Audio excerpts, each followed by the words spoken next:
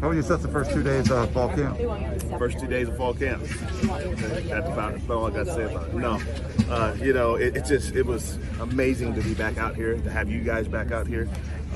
You know, a lot of energy. A lot of energy. Yeah. You know, we're getting after it on both sides. I think everybody's excited to put the pads on Monday. You got a little chippy out there. Is that okay in the first couple of days? That's okay. But at the end of the day, self is tough and discipline. That discipline piece is huge.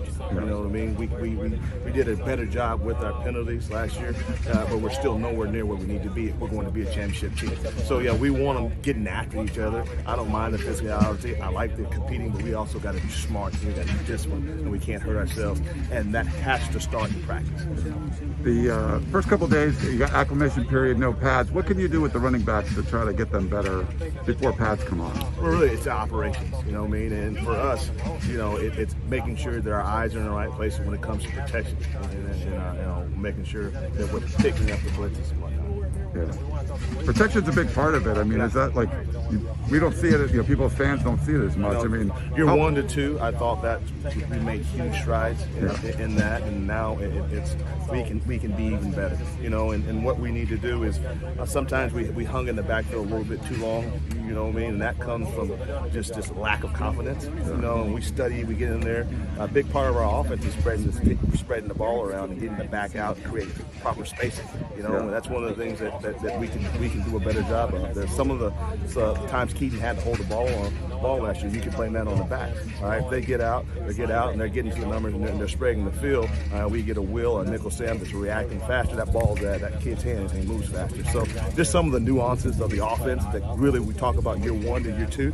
You know, I look at where we are from spring football to where we are from these first 2 practices. It is a huge difference. Yeah. And looking at last year as we came out, not having that spring and that natural development in the system, it was evident. It was probably week 4 or 5. I mean, the season ended before we were able to really start cleaning some things up. So having spring football was huge, you know, and we're seeing that difference in these first 2 practices in our operations.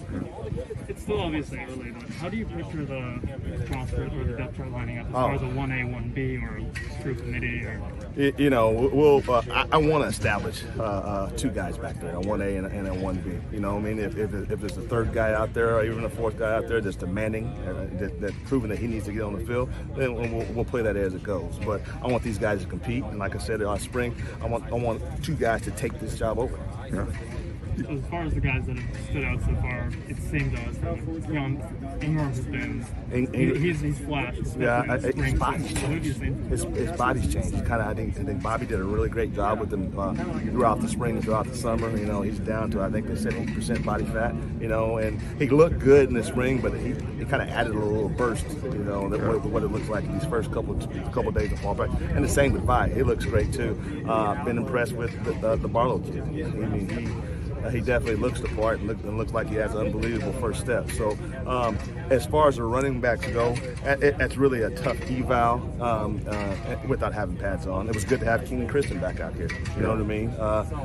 You know, and we'll get out there and we'll take these first 14 days to kind of, I'm going to get them all rotations. Everybody will get some reps with the snaps with the ones. And after that 14 days, we got to probably start to chop it down and be ready to play football season. Speaking of Darwin Barlow, what have you seen from him? So what does he bring to this game that's different? Well, he's got a unique skill set. You know, he's a 220 pound kid, and he has unbelievable bursts. I mean, just going back and watching his tape from TCU, he does a great job of running behind his pads. Again, we'll put those pads on Monday, and I think we'll all kind of see what we got. Yeah, he looks like a legit player out there. Was it unexpected a little bit when you saw him come in? Or? No, I mean, Darwin was somebody I really wanted coming out of high school. Yeah. And really, to be honest with you, at that time, he just wasn't ready to leave home. Yeah. You know, he spent 2 years at the university and kind of got the confidence that it takes that leap of faith to come on out here to the Sunshine State. Yeah. And you know, he's got 4 years of eligibility, and he's going to be a pretty special player for the Trojans. Yeah. You talked about Ingram changing his body a little bit from the spring. How about Vavai or Keenan Christian? Definitely, Vavai looks great. Both those guys out. I mean, shout out to our strength staff. They did an unbelievable job. Keenan was with the track team all spring. Yeah. So really, this is really, once we coaches got back from vacation, it was really some of the first time I got the chance to be around Keenan. But it is a pleasure to have him back. Hey, real quick, man, if you guys don't mind. Yeah. Hey, so I just want to give a shout out to Troy. You know, just what an awesome career he had, and so happy for him and his family. And you know, fight on.